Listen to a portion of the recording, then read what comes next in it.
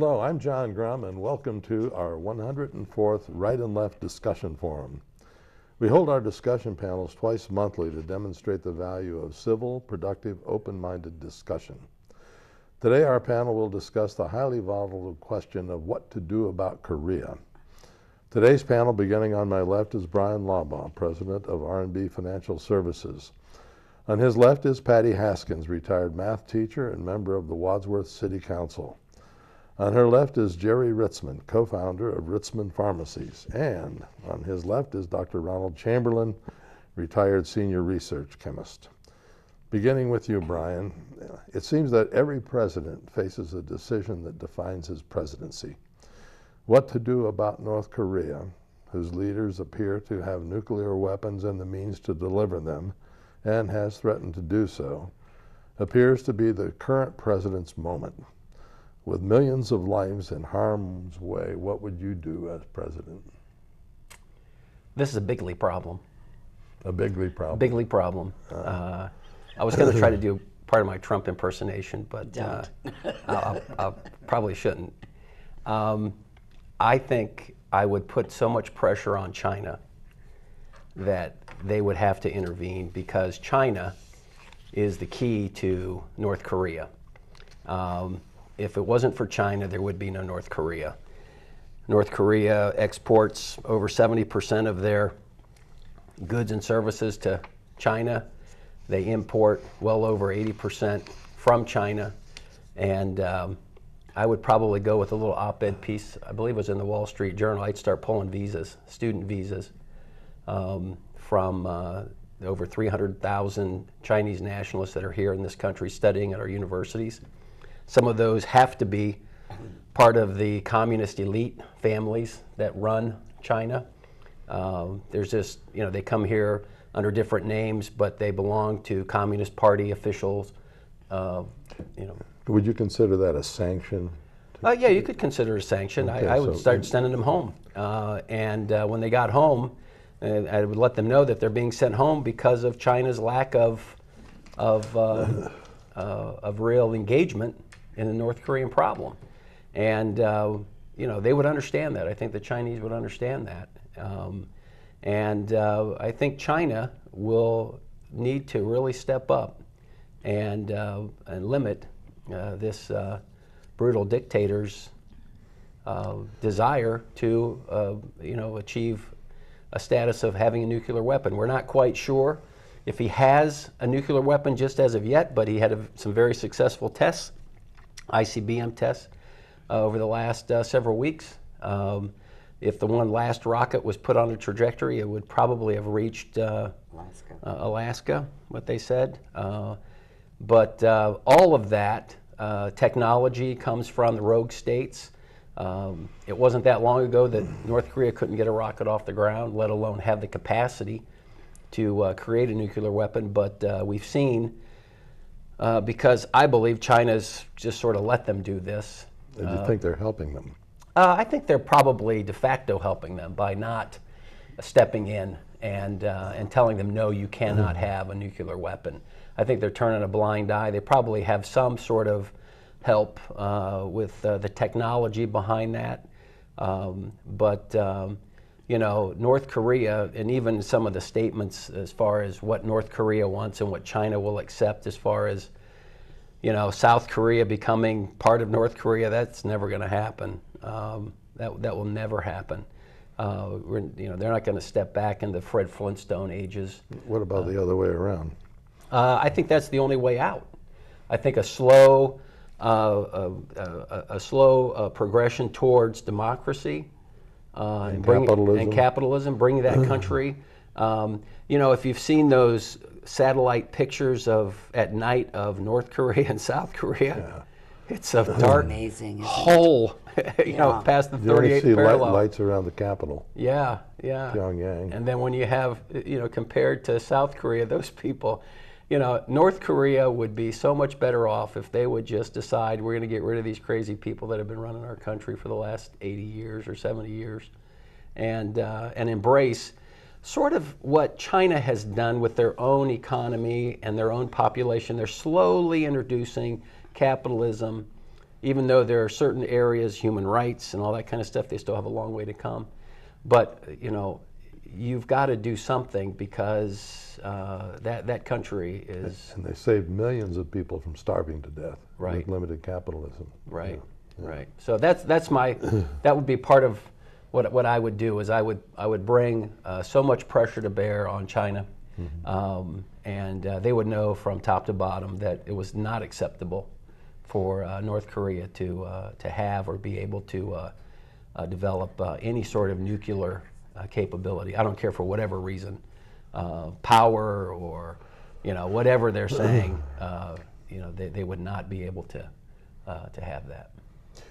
Patty, I'm going to give you an opportunity to voice an opinion that I think you're going to love to voice. Okay.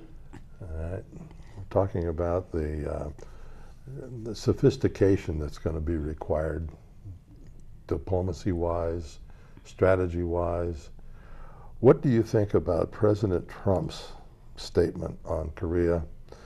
We're going to have to end this nonsense once and for all. Well, I don't think very much of it because I very honestly don't know that he... Today was that. I guess that's what you wanted. I don't believe that he has a grasp on the conditions in North Korea, and he does not have the experience or the wherewithal to handle the diplomacy that is necessary in a situation such as this. And I agreed with so much of what Bryan said. You know, China is the key because they are the ones that control North Korea, and we need to work with China in order to have them step in. And Trump realizes this. I just don't think he can get there. I know he keeps quoting his Art of the Deal, but fails to mention that it was written by somebody else. But Okay, calm yeah, down. well, I just wanted yeah. to give you a little opportunity. Okay, I'll go. Hey, I need to do my impersonation, so you got to... Yeah, I can't do that. Okay. No, I agree with the influence of China. I do think that more sanctions are necessary, and you mentioned the word sanctions. You know, I found that we have imposed more sanctions, many more sanctions upon Iran than we've ever done upon North Korea. So perhaps there are other sanctions, and one of the things we can do is, and they've actually tried this in the past, and it was... You mean the sanctions to help curtail the Iranian nuclear program? Is that what you're talking about? Yes, Okay. yes, and so... More than we ever did with Korea. Yeah, we have not done that. But we can do, but another thing you do is you go after the money. The North Korean regime has a great deal of money outside of North Korea. A great deal of it is in Macau, and the government has gone after it and frozen some of those assets, but then they release them. Maybe they need to freeze those up. My big concern, obviously, is Kim Jong-un, who is the leader of North Korea, and we're not dealing with somebody that's playing with a full deck here. He has a brutal dictatorship. He runs concentration camps, you know, that rival the Nazi concentration camps in his own country. He has no problem with brutally killing his uncle because he stood against him politically, and not only his uncle, but all of his uncle's family, you know, nieces and nephews and the whole 9 yards. His older brother, who he didn't think was fit. I mean, there is, you know, obviously there would be an option to try to assassinate. I don't think I should say that out loud, but to assassinate him. But I'm not calling for that. But as long as he is in power, you're dealing with someone who does not consider reality a friend of his. You know, all the claims of the claims that he has made about himself are totally ridiculous. But how that we go about controlling him and ebbing him, one way I think might be with the money, with the increased sanctions, and also the and boy, I hate war, and I do not want us to get involved into another war, and I'm not advocating this, especially not in Korea again. But we need to show our strength and to assist South Korea, because even if North Korea does have a nuclear weapon that could, or any weapon that could reach Alaska. We know they can reach South Korea. I mean, Seoul is right on the border. It would be nothing to take out that, and we do have to help our allies defend themselves against this power. Okay. I want to circle back and discuss the assassination option with you. Okay. But, Jerry, where are you coming from on this topic? Brian and Patty, you're complicating the whole issue. Very simple. Let's get Dennis Rodman, Donald Trump together, and send Dennis over there and solve this thing. He just went back there, didn't Well, he? this may be the solution to it. Yeah. But seriously, What a duo. I will take. I know he's I'll take my. He's a huge basketball Right, yeah, I will take. Get him season tickets to the Lakers. Right, there Yeah, we he go. needs There we Jordan go. too, so. Or maybe introduce him to LeBron or something. I don't know. But anyway, I'll take my tongue out of my cheek and take a look at pragmatic history. Let's look back at World War II.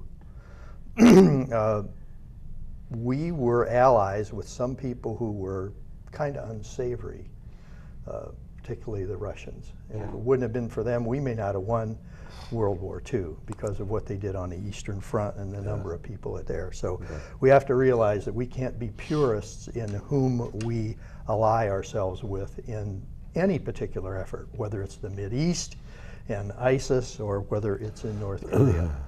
So we need to know that. Let's take a look at what brought the Berlin Wall down. It was not a conflict, but it was a very strong alliance.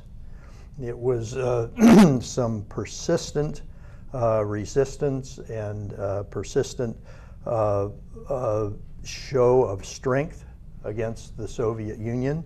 And I think finally we bankrupt them into submission. With a strategic defense. Right, initiative, with which is hard to say. whatever strong Yes. defenses that we built up. So we have to realize that. I think we really need, and I'm in total agreement with, we've got to get China involved in some way. And then we've got to build other alliances outside of there that shows that we're standing strong here with whatever Southeast Asia treaty alliances that we have or organizations that we have, is that that there's solidarity there, and we're not gonna let this go on. But yeah, China's the key, and it's gonna take some very skilled diplomacy to get them involved. But I think that's it, and keep Dennis out of it. Yeah. Share your thoughts, Ron. I come from a position of pessimism here. Yeah. Diplomacy. Well, barring the inability of our present administration to punch their way out of a wet paper bag and Please. thing, I think, it's not really a very good option at this point with China, because China wants us out of South Korea. They want the American influence out of South Korea, as does Russia. Yeah. And they're being very reluctant here. The present threat on the ICBM, their ICBM is on a mobile transporter. That mobile transporter has been supplied by China. So all that's kind of going on. So there's a couple of things. Sanctions. I'm pessimistic about sanctions, because sanctions, in a despotic regime, the sanctions don't hurt the despotic regime. They just hurt the rest of the people. Yeah. And there probably are some positive benefits for that, but in a humanitarian sense, they don't work very well. Because I don't think, from what I can observe around the world, they sometimes have some benefits, but it's a tricky road.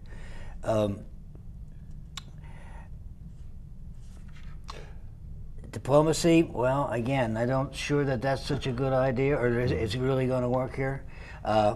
Armed conflict. Donald Trump says, we'll get into it if China won't. Well, I agree. We need to put some pressure on China, and eventually it may come to that. It probably should come to that.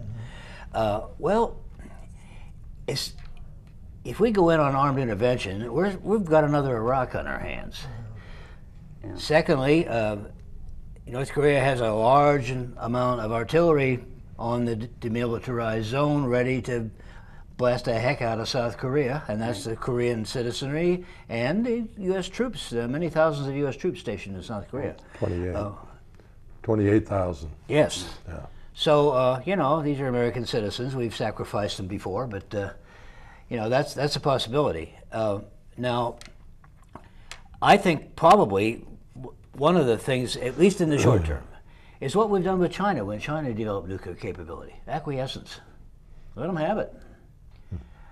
Try to work on the diplomatic front, try to work on the economic front, try to, as said, bring them into capitalism, slowly if possible, but I think that's a key here. I saw a video recently of somebody traveling in North Korea, in the capital city particularly, and the people there were relatively content. Now maybe it's Stockholm syndrome where they're identifying with their captors, but it was a fairly relaxed sort of social atmosphere there, not the deprivation that we're depicted here in the West. Now, out in the countryside, as you say, you see a satellite picture at night and no lights. There's no lights. There's no big electrical network out there. If there is, people can't afford to burn the electricity. So acquiescence, I think, at least in the short term, rather than truculent comments by our esteemed president for life, as Vladimir Putin might call him, I think this is possibly what we're going to have to do here. I think that's called strategic patience. Yes, strategic patience. I guess my total last option would be any kind of armed conflict. I think for any of us It would. yes. That would could. Well, it'd be Ron. Your pessimism would drive you to build a bomb shelter. Yeah, probably. That's what I'm. My in-laws had one during I the Second think World that's War. probably your next project. During the Cold War, my in-laws fitted out their basement as a shelter. When you think about what North Korea wants, what South Korea wants, what China wants, it's almost it's an impasse. Right. The North Koreans understandably would like to see an end to the Korean War. It has never ended. Right. We had an armistice. They would like to see a peace treaty. They would like to see 28,000 troops removed from South Korea. And then the most intractable demand of all is to unite the peninsula with the under North Korean rules. South Korea's desires is almost a flip-flop Exactly. of that, and that China is almost a hybrid of that. Very, very difficult. But let's talk about assassination. It was outlawed during the Kennedy, or after the Kennedy regime, when it was discovered that the Kennedy regime had Castro. gotten involved with the mafia to eliminate Castro, and so we decided we were horrified at such a thing, and decided to pass a law against that, which resulted in us not being able to assassinate Saddam Hussein, and it's cost millions of lives, thousands of Americans, but a lot of Iraqis. It seems to me that assassination should be a viable alternative if we're dealing with someone who is viewed as a mentally unstable, totally obsessed with his own needs and desires and so forth. Having said that, Well, let me just finish this one go ahead. thought. The one thing that China and South Korea fear even more than irresponsible use of nukes is a collapse of the North Korean regime and facing millions of refugees across their borders. They're more afraid of that than nuclear war. I don't know how assassinating Kim Jong-un would, what the aftermath of that would be, whether it would be, the mass refugees and so forth. I think even though it sounds like an alternative way out of this on its face, I think that whole mess is a little deeper than just him. You could take him out and there would be somebody else in the military. Maybe there needs to be some sort of a military coup where he gets removed and the military, for a period of time, brings the country to a point where they can have elections, they can have some freedom to keep the people in the country, not by force, but open up the borders. Sort of what, even though when they took the wall down in Berlin, those people were free to come and go. The Soviets had a pretty good understanding as to what had to happen. They didn't, they relaxed a lot of the restrictions. So there was a transition period over a period of time where the people realized that they weren't going to go back and build another wall. They weren't going to go back to the old way, and that they would have an opportunity to transition into more of the Western way, West Germany, and to solve that problem that way. So I think through diplomacy, someone needs to sit down with those people that are pulling the strings and say, listen, this can't go on, and we need to find an acceptable way for you to either step down and retire somewhere. And he'd never do it on his own. Well, I know he would never do that. But that's why the notion that the military, which basically has been supporting him, without the military, he's really nothing. Mm-hmm. Right. Maybe there's a back door there somewhere that the Chinese have to say, it's time for him to go. He's created more of a headache for us. And I don't see an uprising of the people because in many cases they're not even aware of the fact that things are as bad as they are. One other solution that I had read about was a possible thing to do to curb the nuclear advancement is through the use of malware and viruses. And I guess this has been done with other countries. Mm-hmm. You infect all of the systems they're using, and it, if nothing else, slows them down. You mean like the electrical grid and all that, or? No, it's like the malware that they inserted. Was it Iran? Yeah, they did it in Iran. They put that malware, and it set them back 5-6 years because it pretty much just wiped out in the development of nuclear. Right. Yeah. Right. Their capabilities, the computers that they were using, and. So yeah, that could be which is another option. The assassination. And when I mention that, it's not something obviously that I would advocate myself, but that is an option, I guess, for the people of North Korea. But as I said, I don't think that they're in a position to do that. Now, when you talk about the sanctions and hurting the North Korean people, if they became angry enough, then perhaps they would. I always worry about a military takeover because those have not always turned out that well in countries where that has occurred. Yeah, it doesn't seem that the military taking over and then having elections a few years later has worked very well in not many a natural places. segue. No. But China could. I mean, there's a lot of possibilities with China that, they're pretty much controlling the puppet over there. If they want to. If they wanted to, yeah. But they have the same, hopes and dreams as North Korea does. You talk about the united North and South Korea. That's what China wants, and China wants them with North Korea as the head. Mm-hmm. So and all the American troops gone. Exactly. And a nuclear-free peninsula. Yeah. Now, that sort of leaves the question open as to what kind of nuclear capability does South Korea have? I mean, are there nuclear weapons in South Korea that are owned and operated by the United States? Or I don't know the answer to that. Ron had mentioned something about the attitude and the knowledge and all of the population of North Korea. And when you think back, there's nobody alive in North Korea that can remember anything resembling a democracy. They've been under control of the Japanese, cruelly so, since 1910.